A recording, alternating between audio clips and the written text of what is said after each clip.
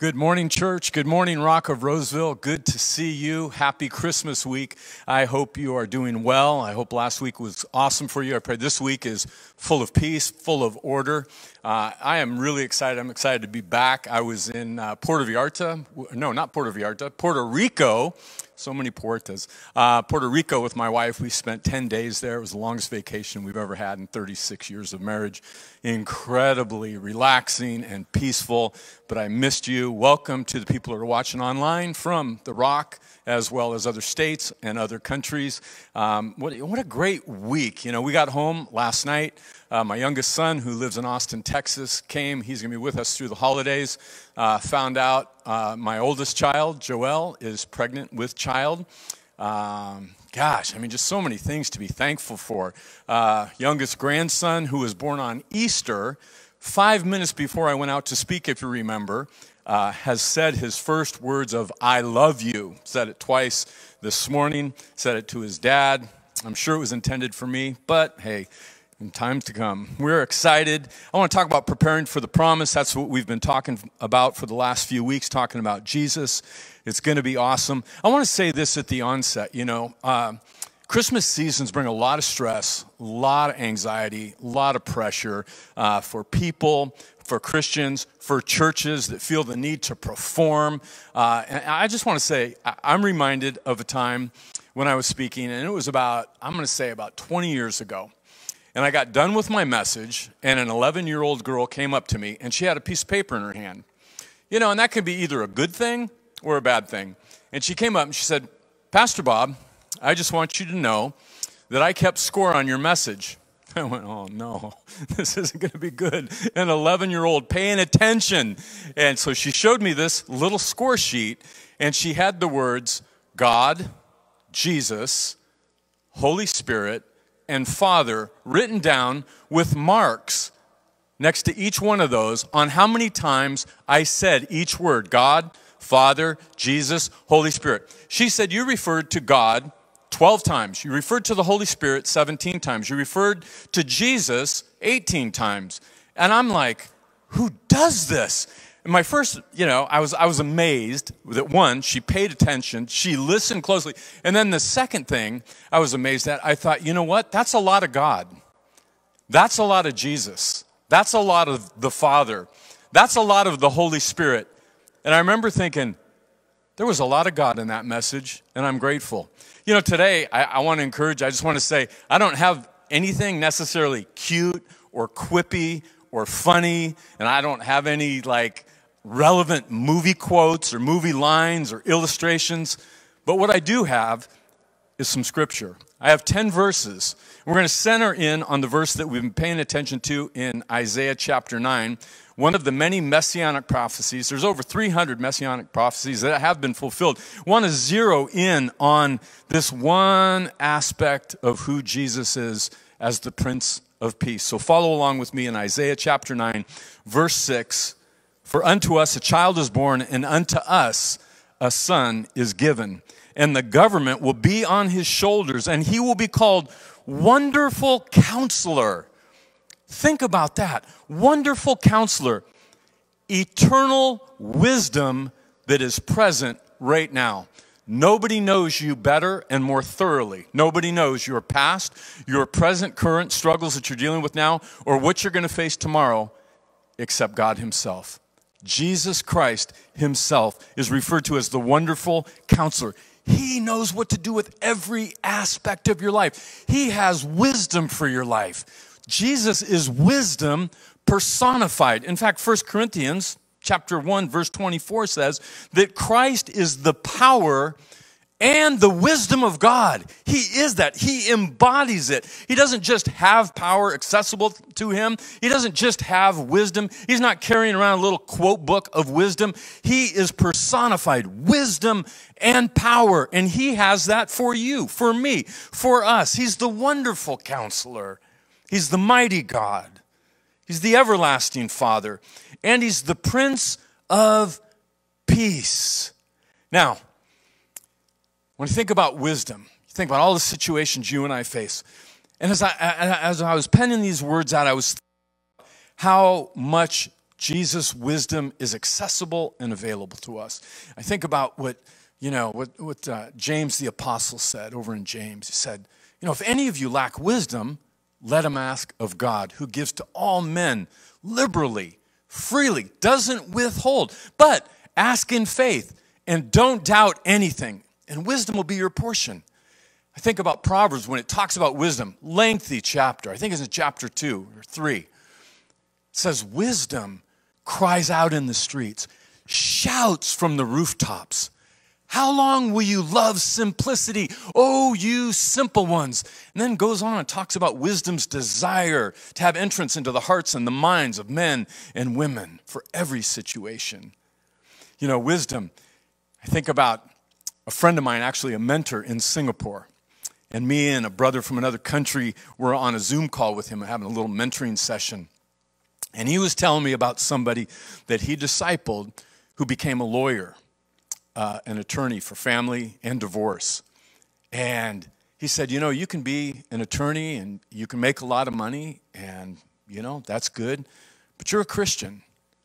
And I think the wisdom of God would be, how can he use you as a redemptive tool into the life of peoples whose marriages are ending? And so wisdom came to him. God spoke to him.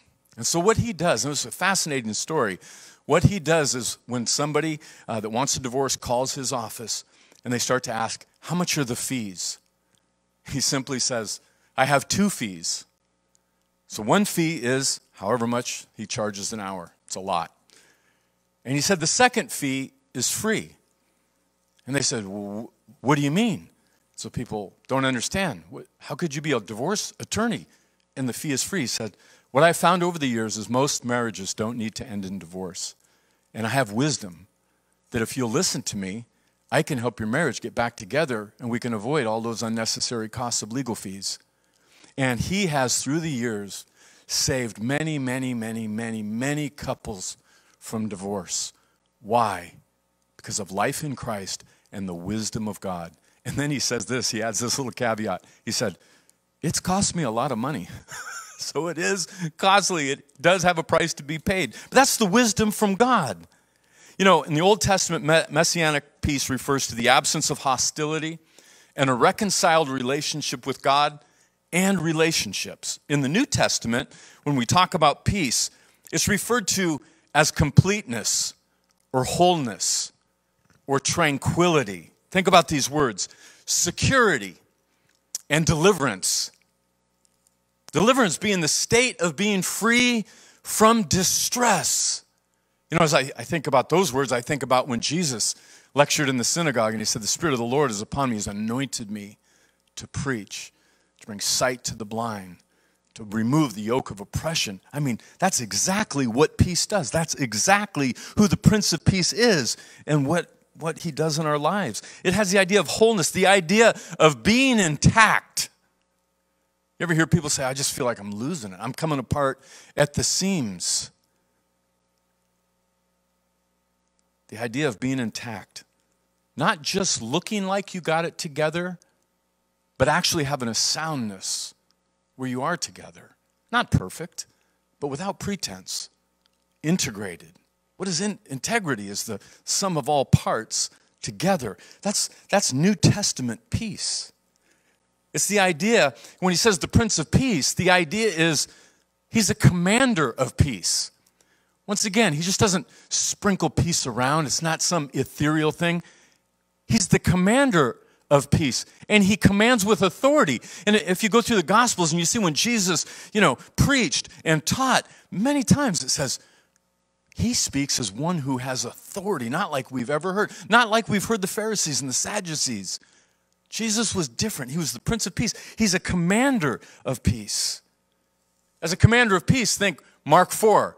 You remember when they're on the water. There's a storm that comes up. The disciples start freaking out. Jesus is asleep in the boat. The audacity of Jesus during an incredible turmoil, an incredible storm. I mean, all hell's breaking loose. Jesus is snoozing in the boat, and the disciples are freaking out. And they said, don't you care? We're perishing. Remember what Jesus does? He stands up and he commands the winds, the source, the winds and the waves to cease and desist. He commands it. Now think about that. He wants to command peace in your life. He wants to command peace in my life. He wants to command peace in the world. He just doesn't have peace. He is the Prince of Peace. Think about John 20. I mean, arguably one of my favorite passages. Jesus has died. He's been crucified. He's been buried. He's resurrected. It says in John 20, the disciples are hiding behind closed doors for fear of the Jews. They're afraid they're next. They're hiding. They're huddling. They're restless. They're anxious. And Jesus walks through the door.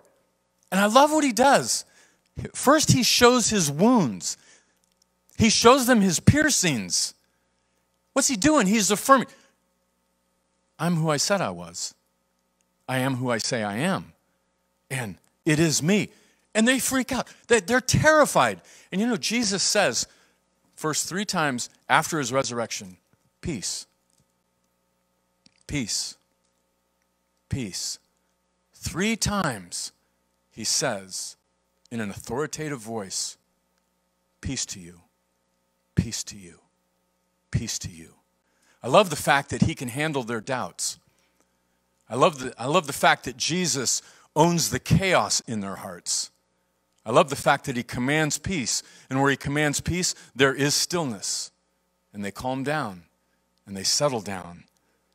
Chaos will always submit to the authority of the Prince of Peace. He owns it.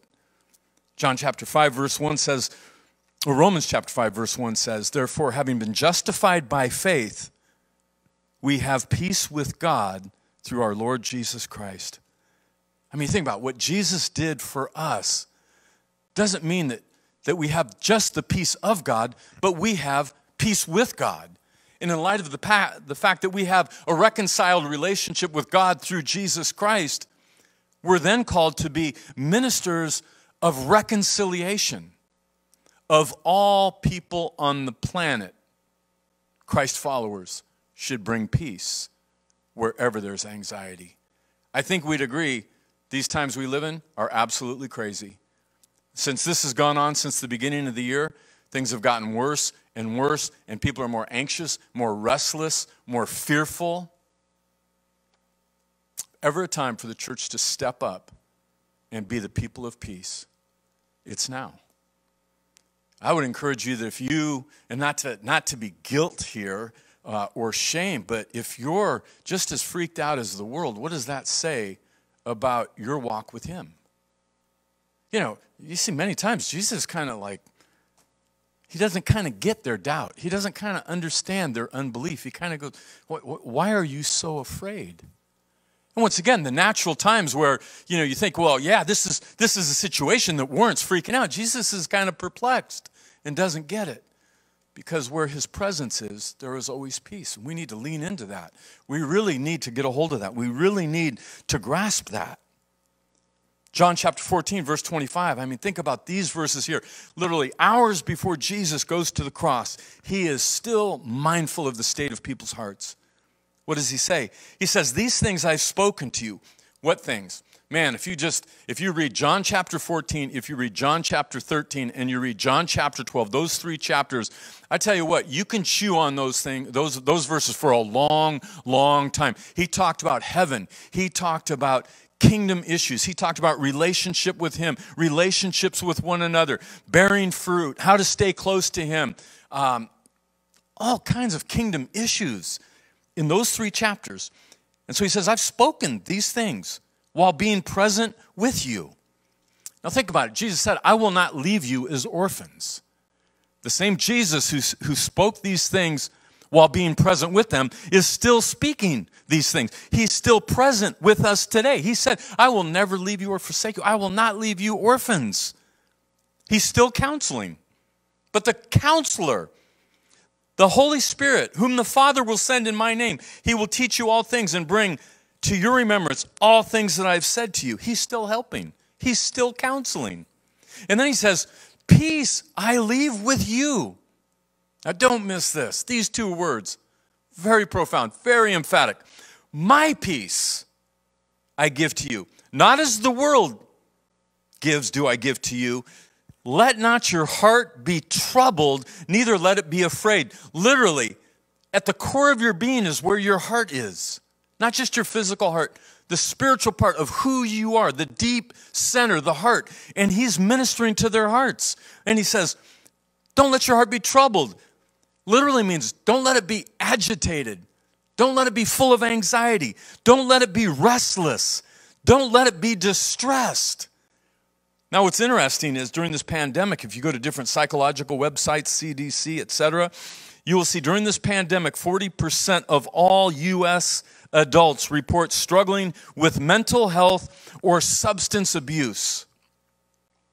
The suicide rates have gone up 1% before the pandemic, 145% up. That's the suicide rate. People are not coping well. People are missing peace. And you know, according to Jesus, there's two kinds of peace here. The first kind of peace is worldly. It's a carnal peace. It's the world's version of peace. It's a peace that's depending on circumstances. You know, if my circumstances are going good, I'm at peace. As soon as they go south, I'm agitated. I'm anxious. I'm depressed. I'm restless. It's a carnal peace. It's a worldly peace. It's synthetic. It's temporary. It's situational. It's in pills. It's in bottles. It's in addictions that numb and dumb. There's a worldly way to get peace. You can stack your portfolio. You can build your 401ks, your investment portfolio. I'm not saying those are wrong. I'm just saying that's a worldly way to build security. That if I have this, this pinnacle of wealth, then I'll be at peace. It's not true. It's worldly. You can live in a gated community. Not saying it's wrong, not saying it's bad, but it's a worldly way to have security. Politics. You can build walls. You can fund police. You can defund police. Sometimes people put their worldly peace in sentimentalism. You know, there'll be people this year, this Christmas, that will be thinking thoughts like these. If I do everything perfect, if I get everybody the right gifts, if we decorate the right way, if we stage our home the right way, if we have this idyllic dinner with everybody, and we serve the right food and the right hors d'oeuvres, and everybody's dressed. And I'll just tell you, most people that dress up on Christmas, they don't want to dress up. They're not comfortable. They're stiff. They're mannequin-like. But yet, in people's minds, it's like we've got to conjure up and make this little thing happen for us to have peace and joy. It's all great until the drunk uncle shows up, or the turkey, somebody leaves the guts in it, or somebody doesn't get what they wanted. And then all of a sudden, all these little sentimental things and these perfect little ideals of what things should be begin to crumble, begin to falter. That's a worldly peace. It's carnal. It's not God. I'm not saying those things are bad. I'm just saying Jesus has another peace that really is about who he is, not just what he has to offer. It's his peace. You can't earn it. Can't negotiate for it. You can't buy it. It's not situational. It's not circumstantial. It doesn't come and go with the wind. It's a deep-seated peace rooted in the relationship that we have with him. If we have a relationship with Jesus, if we spend time abiding, if we depend on him, if we give him the things that are in our heart, the good, the bad, the ugly, the painful, the regretful, on and on and on and on, we'll have a peace. It's otherworldly. Peace of Jesus, otherworldly. It's spiritual. It's not circumstantial.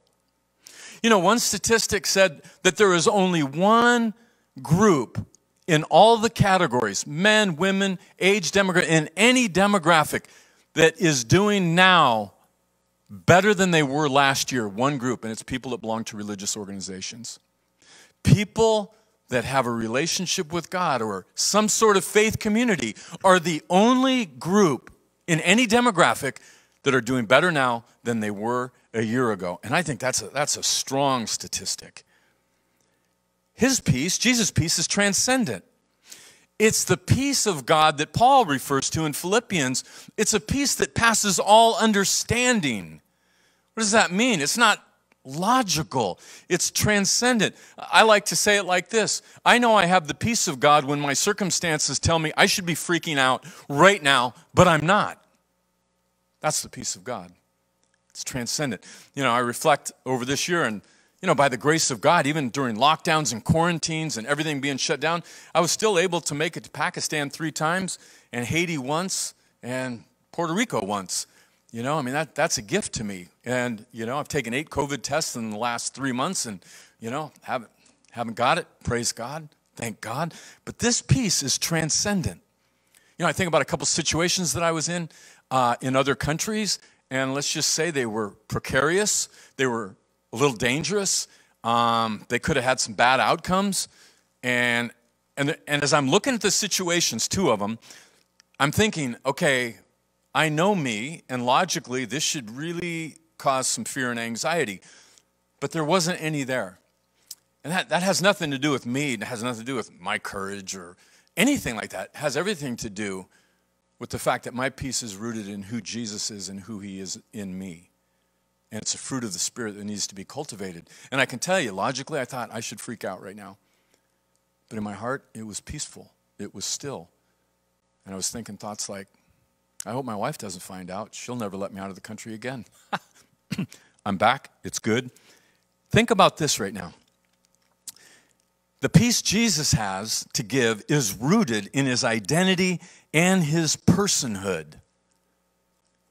Ephesians chapter 2, verse 14 says this great verse. For he himself, the person of Jesus, is our peace, who has made us one and broken down in his flesh the dividing wall of hostility. We have the peace of God because we have peace with God. And it's not because of anything you and I have done, any pledges, vows, religious rituals. There's no earning behind it. It's rooted in what he did. I want to leave you with 3 questions for deep reflection. These are not shallow questions.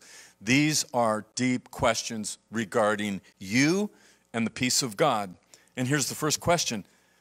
I just want to ask you, do you really want peace? I mean, really? Do you really want peace? Now, you may be sitting there saying, well, duh, of course. That's absurd. Who wouldn't want peace? I never assume people do. Any more than Jesus presumed that a blind man named Bartimaeus wanted to be healed of his eyesight, healed of his blindness. I mean, you think about it. If Jesus comes to a blind man, isn't it obvious what he wants? But yet Jesus asks the question, what do you want me to do? He doesn't presume. He said that I might see. And Jesus touched him and healed him, and his eyes opened, and he went on his way. So that's a deep question. Do you really want peace? Second question is, how far will you go to get it? How far will you go to get it? I mean, 1 Peter, we went through that book in the summer or late spring. 1 Peter 3, verse 11 says, let him turn away from evil or deviate from evil and do good, and let him seek peace. Pursue it aggressively. Pursue it. Now, I mean, how easy do you let go of relationships? How easy do you, when you're offended, write people off? How far will you be willing to go to make peace in a fractured relationship? Will you own your part of what went wrong in that relationship? Or are you stuck in the habitual blame game? It's always somebody else's fault. Will you ever own your own stuff? Will you ever go after a relationship that's been lost and broken? You know, when you get convicted, will you go and repent to someone? I can think of 3 relationships that I had been convicted for years, off and on. And after 12 and 15 years, I had to track down these people, make amends to them, own my hurt to them, my lack of kindness. And you know what? Was forgiven. That, you know, those things, that conviction that keeps lingering, keeps coming back to you, pay attention to that. Respond to it. That's where you get peace. And then the third question is, what is Jesus asking you to do now? You know, Paul said in Romans chapter 12, if it's possible, so far as it depends on you, live peaceably with all men. So I don't know what he's asking you to do, but I pray that I've been talking, the Holy Spirit's been working in you. And so I'm going to pray for you right now. And I realize that at this time of year, boy, there's just a lot of ugly feelings that can come up. A lot of pain from the past, a lot of regrets, a lot of broken relationships. I would not stand here and talk to you if I didn't 100% believe with certainty that Jesus is who he says he was, who he is, who he says he is, and that he has for you and I what he has to give. And that's a part of himself, the peace of God that passes all understanding. So, Father, right now, I pray for every person right now that is watching this, every person that is going to watch this.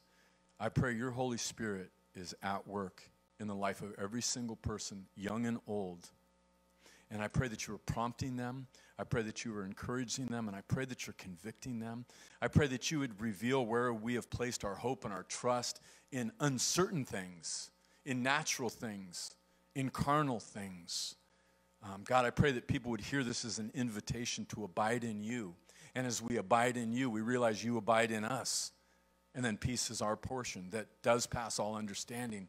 So I pray that people that need healing right now during this time in their heart, I pray that people that are really anxious and restless in their heart, I do pray they would hear the words of Jesus, peace, be still, and that your heart would be settled, and that we would do what Isaiah chapter 26, verse 3 says, that he will keep us in perfect peace, whose mind is fixed on him. God bless you, church. I love you. I pray that you have a great week, a great Christmas that's full of hope, joy, peace, and healing in the name of Jesus. Amen. God bless you.